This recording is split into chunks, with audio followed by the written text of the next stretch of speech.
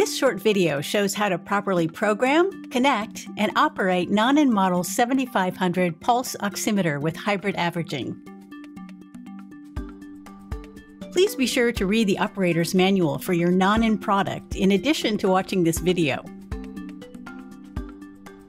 The Nonin Model 7500 pulse oximeter measures oxygen saturation and pulse rate and is compatible with the full line of pure light sensors from Nonin Medical.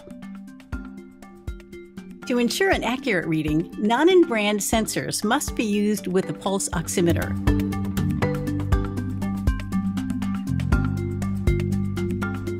The Nonin 7500 can be powered by 100 to 240 volt AC wall power. You will see a plug icon in the display when the oximeter is using external power. The oximeter can also function for at least 16 hours on a fully charged battery pack. The battery recharges when plugged in, whether running or in standby mode. Recharging takes about 4 hours when the battery pack has been depleted. The 16-hour battery life allows for the Nonin 7500 to be used as a portable oximeter when needed, for example, in transit. Additionally, the long battery life provides peace of mind in times of power outages. The low battery indicator will blink when the battery is getting low and stay on continuously when critically low. Recharge the battery as soon as possible.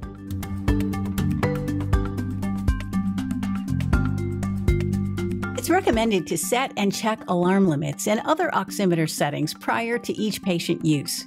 The oximeter comes with a default low alarm setting of 85% SpO2, a low pulse rate of 50 beats per minute, and a high pulse rate of 200 beats per minute. These may be customized in the setup mode explained in the operator's manual. A patient security mode may be set to prevent changes to alarm limits and other functional settings. When the Model 7500 is turned on in patient security mode, SEC on is displayed in the display area and 3 informational tones sound.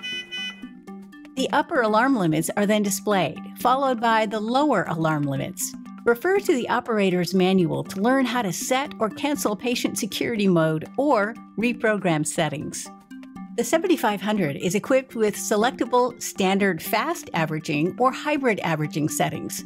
Standard fast averaging is quick to respond to sudden SpO2 value changes. Hybrid averaging has a slower response to a patient's oxygen desaturation, which minimizes sudden SpO2 value changes due to motion and/or other temporary situations. The hybrid averaging setting maintains accuracy while reducing alarms.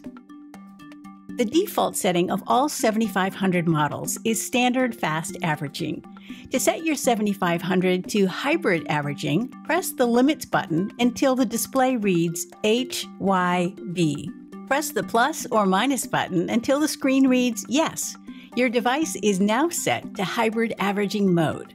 To save this setting, press and hold the alarm silence button while briefly pressing the Limits button. The hybrid averaging mode setting will save for future use. You will not need to reset it each time you turn the device on.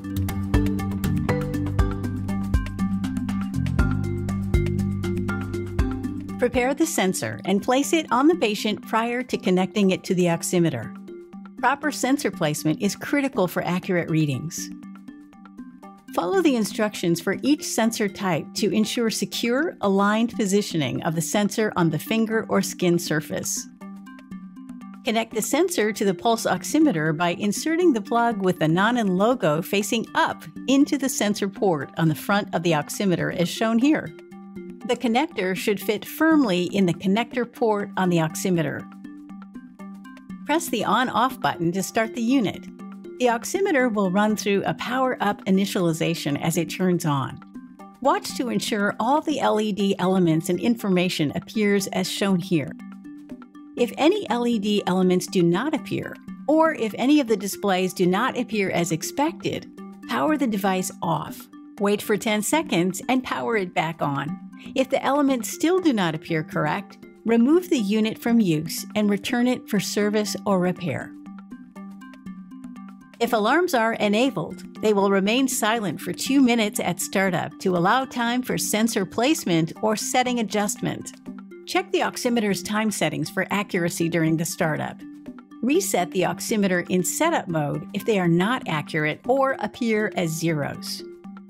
After the startup sequence, the oximeter will start displaying and recording SpO2 and pulse rate as soon as the sensor is placed on the patient. The SpO2 level is shown on the left side and the pulse rate on the right side. The pulse strength signal bar in the center indicates the signal quality. Green bars indicate a strong pulse signal. Amber indicates a marginal pulse signal, and red indicates a low pulse signal. It's a good idea to check pulse signal quality at startup and adjust the sensor for a stronger reading if necessary. Signal loss from the sensor is possible with hand or body movement or disconnection of the cable. A sensor icon will appear on the screen and the oximeter will alarm if this occurs. Signal can also be reduced by body position or cold conditions, which may reduce blood flow. Check and correct the position of the sensor if it has moved, and recheck the sensor connection to the oximeter. Hybrid averaging mode will take these short desaturations into account, reducing the potential of false alarms. Audible and visual alarms can be set to signal if either oxygen saturation or pulse rate go outside the predetermined ranges. Other oximeter functional conditions may also generate an alarm. For high-priority alarms, the alarm LED will blink quickly red and a 3-beep audible signal will repeat every 10 seconds. For medium-priority alarms, more often generated by an oximeter or sensor signal conditioner, the LED will blink amber and 3 beeps will repeat every 25 seconds.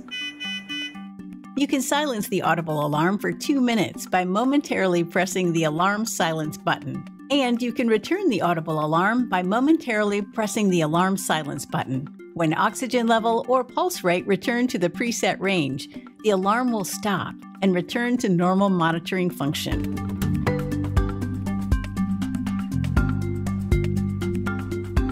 Stored data is retained for the last 70 hours of use and then records over the oldest data in 4-minute segments. Data can be downloaded and analyzed on Nonin's Envision software. When you're ready to stop using the oximeter, simply press and hold the on-off button until the oximeter turns off. Hold for 1 second in normal function and 5 seconds if the oximeter is in patient security mode.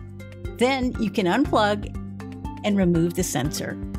With proper use, the Nonin 7500 pulse oximeter will provide consistent, accurate oxygen saturation and pulse rate measurement. You can find additional use information on this and other Nonin products at nonin.com.